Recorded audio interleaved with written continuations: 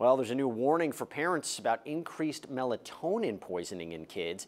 U.S. poison centers say they received more than 52,000 calls about melatonin poisoning last year. Over the 10-year study done by the CDC, more than 4,000 children were hospitalized.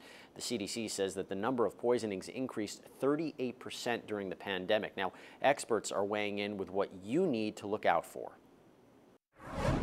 So some of these have to do with respiratory depression and being overly sleepy. I think that is one of the things, and I think that it's important to note that with any kind of medication, using it kind of on your own or going rogue can be put yourself in a tricky position. So I always encourage everyone to discuss anytime they're going to add a supplement or any type of medication. Talk about it with your pediatrician first so that you can get some guidance about how to proceed.